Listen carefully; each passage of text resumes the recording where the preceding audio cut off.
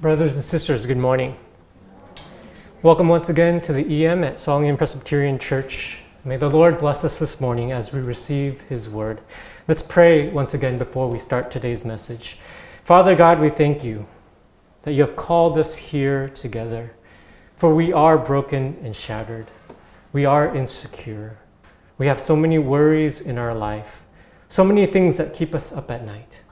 But yet we have this blessing that every Sunday morning we can come before your presence and together as a body of Christ worship you. We worship you through song, we worship you through prayer, and we worship you through your word. So may you lead us and guide us this morning.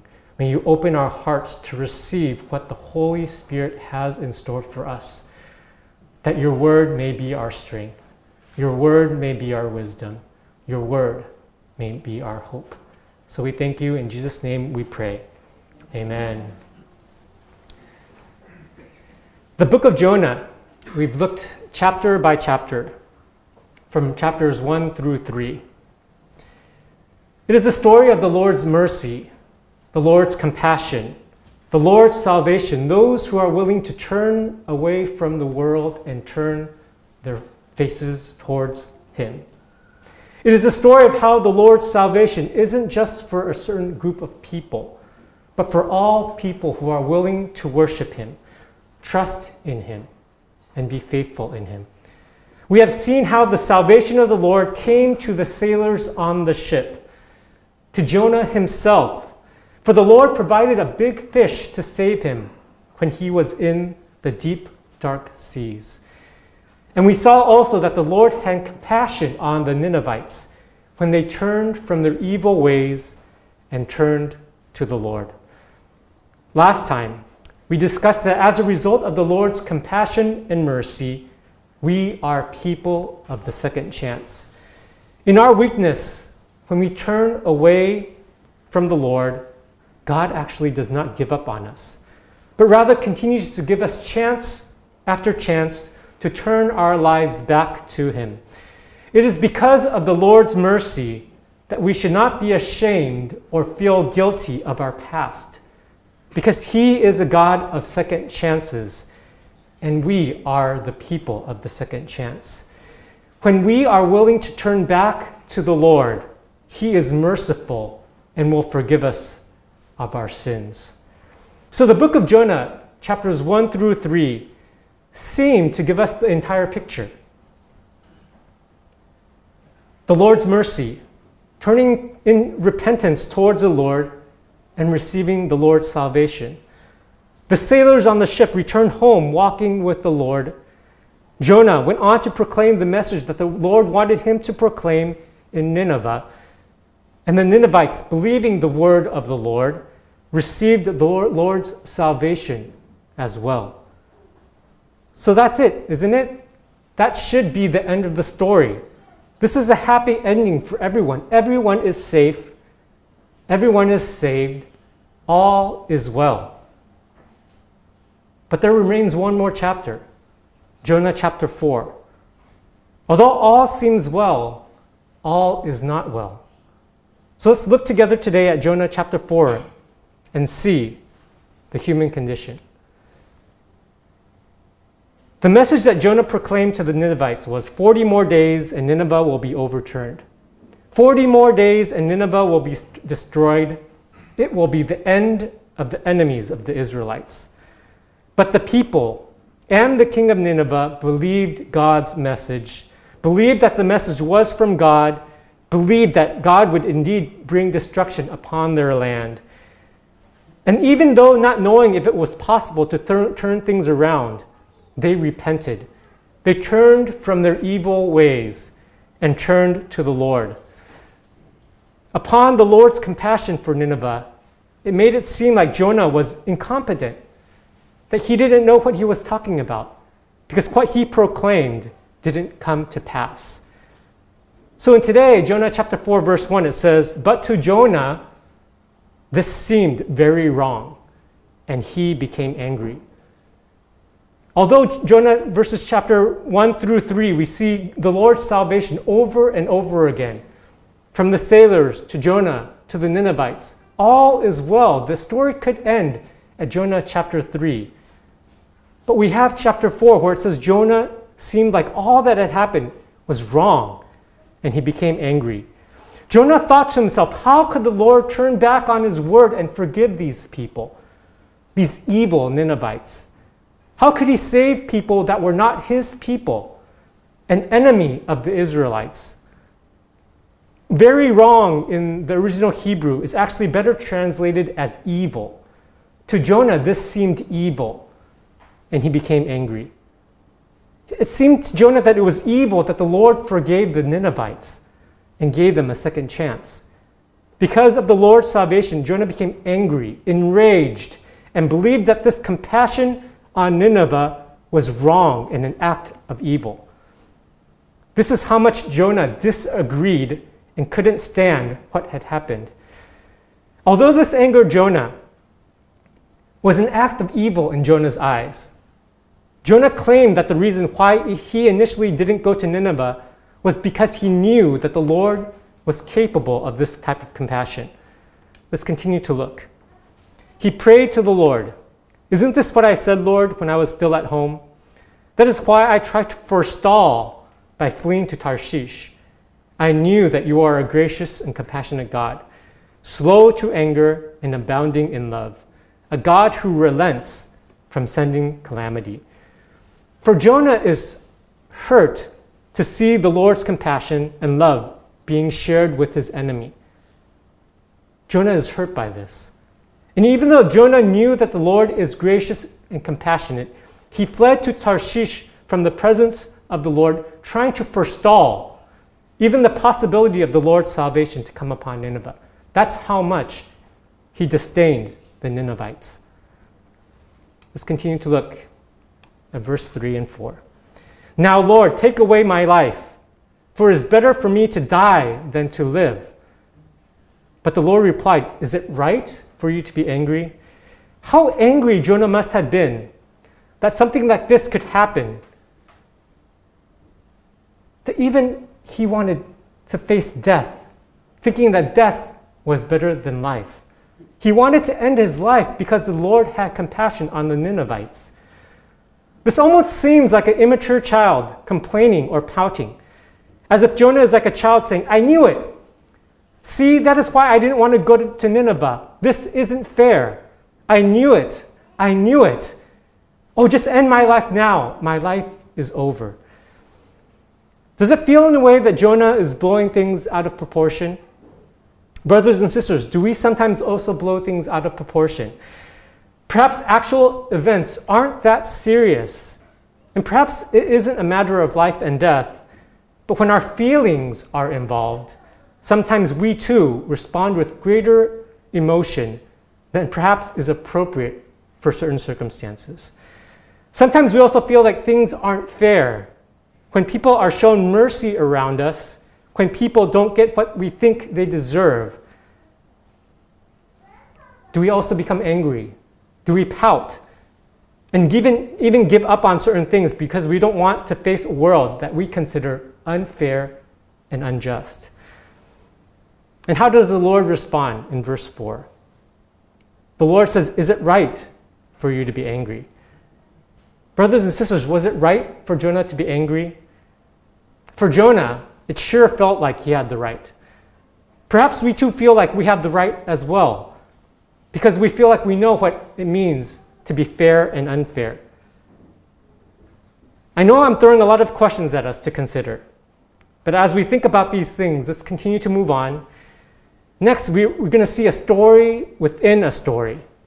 Within the story of Jonah and the Ninevites, we see a smaller story about Jonah trying to provide for himself versus what the Lord could provide for him. So let's continue to look at verses 5 and 6. Jonah had gone out and sat down at a place east of the city. There he made himself a shelter, sat in its shade, and waited to see what would happen to the city, to Nineveh. Verse 6, then the Lord God provided a leafy plant and made it grow up over Jonah to give shade for his head to ease his discomfort. And Jonah was very happy about the plant. So Jonah made himself a shelter. However, we see that this shelter has flaws in it because the Lord needed to provide a leafy plant and make it grow in order to give shade for Jonah's head, to ease his discomfort. Although Jonah made himself a shelter, he still was not comfortable and was not happy until the plant the Lord provided grew over him. Let's continue to look at verses 7 and 8.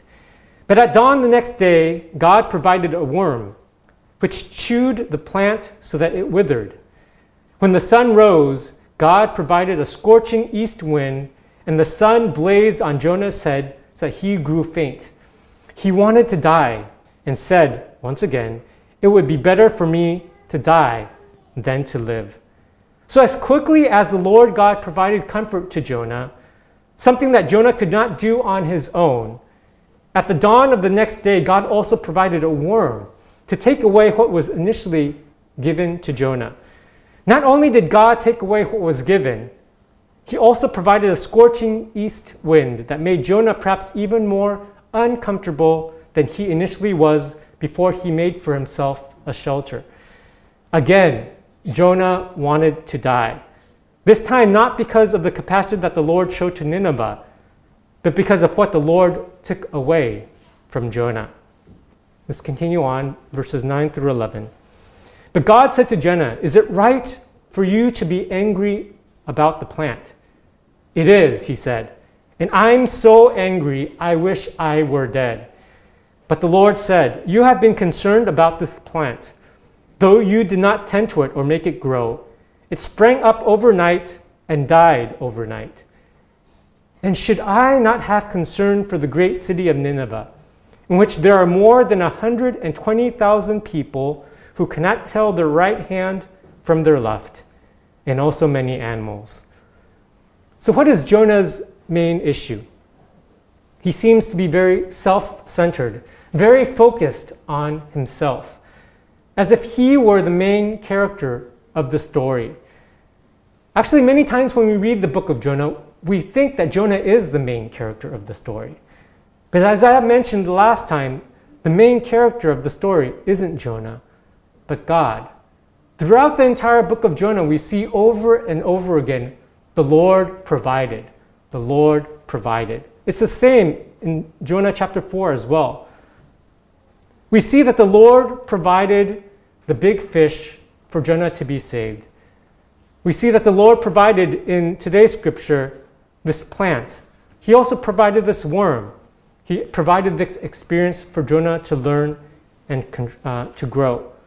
Jonah is not in control, and his life isn't the main focus of the story, even though initially it looks like it is.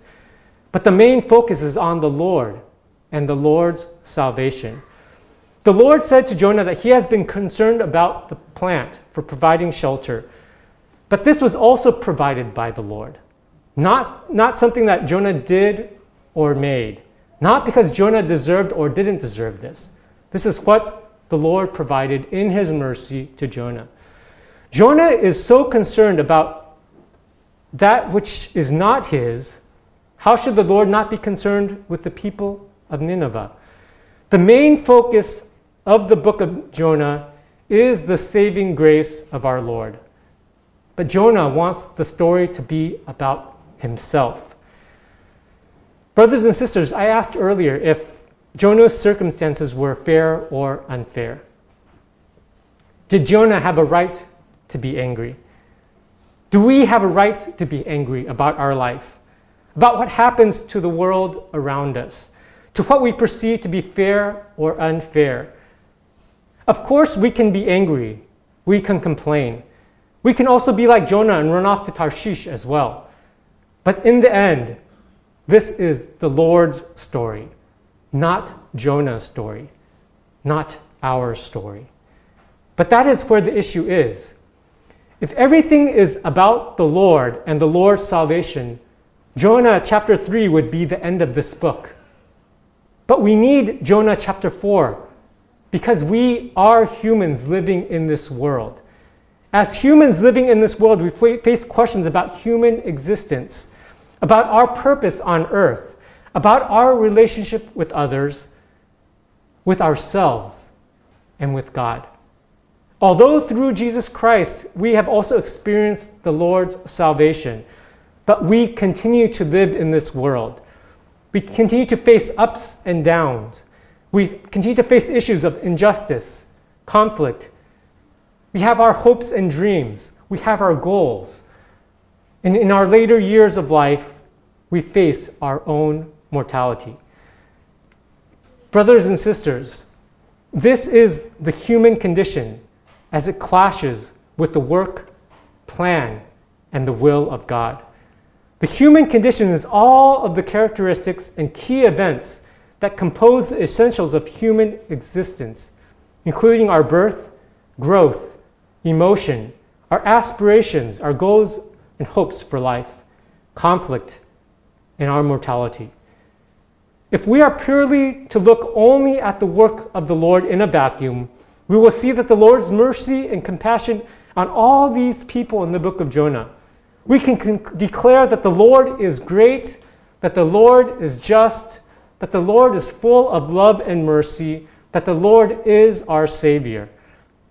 However, since we are like Jonah, a human facing life, a human with emotions, our own personal goals and hopes and dreams, conflicts with people, facing life and death, sickness and illness, all of a sudden the main focus many times isn't on what is important to God, but what is important to us.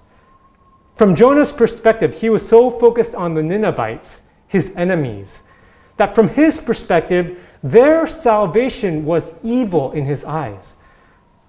But from the Lord's perspective, this is a beautiful picture of the Lord's love for his creation, including the Ninevites.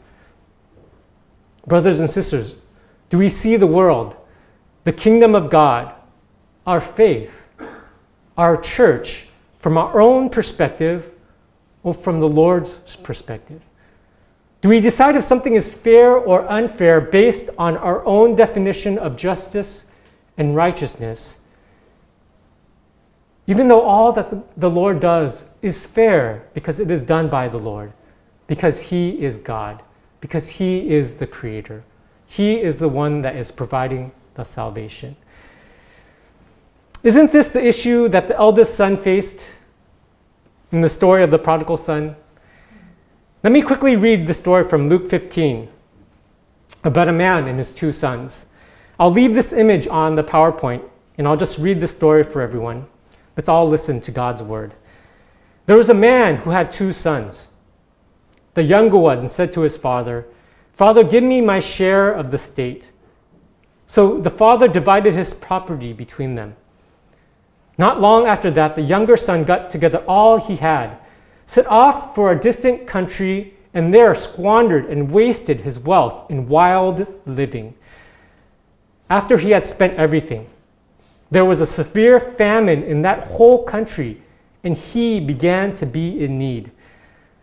So he went and hired himself out to a citizen of that country, who sent him to his fields to feed pigs.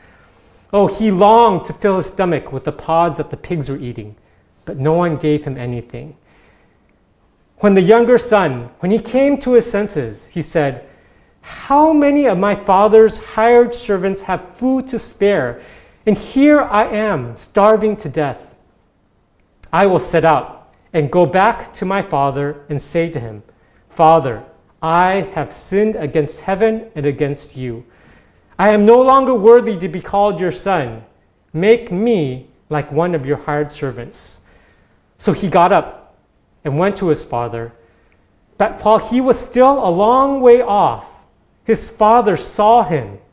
He was filled with compassion for him. He ran to his son, threw his arms around him, and kissed him. The son said to him, 'Father, I have sinned against heaven and against you. I am no longer worthy to be called your son.' But the father said to his servants, 'Quick, bring the best robe and put it on him. Put a ring on his finger and sandals on his feet. Bring the fattened calf and kill it. Let's have a feast and celebrate. For this son of mine was dead and is alive again. he was lost and is found, and they began to celebrate. Meanwhile, the older son was in the field. When he came near the house, he heard music and dancing. So he called one of the servants over and asked them what was going on. The servant said, "Your brother has come, and your father has killed the fattened calf because he has him back safe and sound." The older brother became angry and refused to go in. So his father went out and pleaded with him. But the older son answered his father, "Look, all these years I've been slaving for you and never disobeyed your orders. Yet you never gave me even a young goat so that I could celebrate with my friends. But when this son of yours has wasted your property with prostitutes, comes home, you kill the fattened calf for him." "My son," the father said, "you are always with me, and everything I have is yours. But we had to celebrate and be glad because this brother of yours was dead and is alive again. He was lost and is found." Brothers and sisters, it is difficult for us to see the world from the perspective of God because we are humans, living in human bodies, facing a broken and sinful world, facing our own emotions, our fears, all the things that make us human.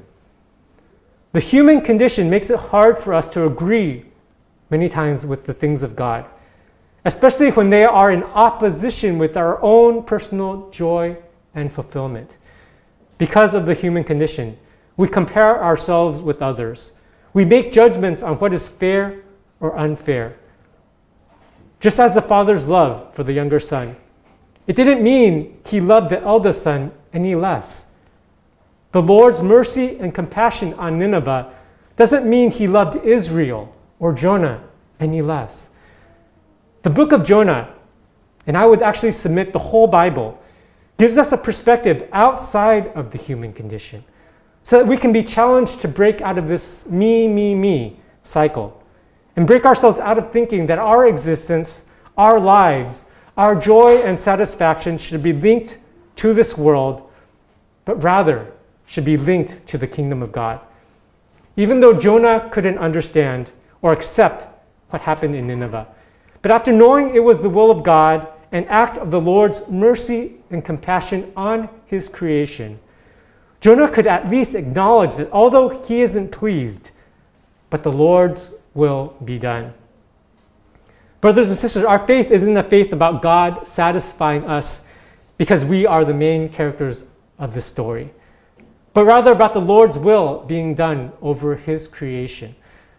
This is what we pray in our Lord's Prayer, isn't it? Your kingdom come, your will be done. We don't pray, my kingdom come, my will be done. But we pray that the Lord's will be done in our lives. If Jonah was focused on the Lord's kingdom and will, perhaps even though his emotions may not have changed, he could still be angry. But he could have not acknowledged that even though he wasn't happy, but at least the will of the Lord was done. The eldest son, knowing the love of the father, even though he wasn't happy with the situation, could at least know, if he truly loved his father, that as long as his father was happy that his younger brother came home, that he should at least be happy for his father, that he can join them in the party, even though emotionally he wasn't happy. We too should also learn in our emotions, in our struggles, to find comfort knowing that and believing that no matter what happens in our life and in this world, that the Lord's will be done on earth as it is in heaven. So let God be God. He is the author, the composer, the authority. The Lord is full of mercy, compassionate, and full of grace. Compassionate even to those that we think do not deserve compassion. Having mercy on those that we dislike, that we might even consider to be our enemies. He is gracious and a compassionate God, slow to anger and abounding in love, a God who relents from sending calamity. That is why we have an opportunity for salvation through Jesus Christ. At one point in time, we were also not deserving because we are not the Israelites. For God so loved the world that he gave his only Son, that whoever believes in him shall not perish, but have eternal life. This is our hope. This is hope for the world. This is the Lord's story, the story of the Lord's salvation. Let us pray together. Father God, we thank you. Through these past 4 sermons, chapter by chapter, we can look at the book of Jonah. Initially, we think Jonah is the main character of the story, and we follow Jonah's path closely. But in the end, we see that the story is the Lord's story, a story of the Lord's salvation and grace for this world. If the story was just about Jonah, it would end with a disappointment. It would end with anger. And from Jonah's perspective, it would end with evil. But the story is not about our story, but it is about the Lord's story, the Lord's compassion and love for this world. So Father God, may you help us to see, despite our emotions, our judgments of unfair and fair, our judgments of things that happen in this world, that we can believe and understand that you are in control and that whatever happens has a purpose. And whatever happens is your will being done on earth, no matter if we understand or not. And even though we have different emotions, we can be angry about what happens in this world. But may we believe in the end that it is your will being done on earth as it is in heaven. So we thank you. In Jesus' name we pray. Amen.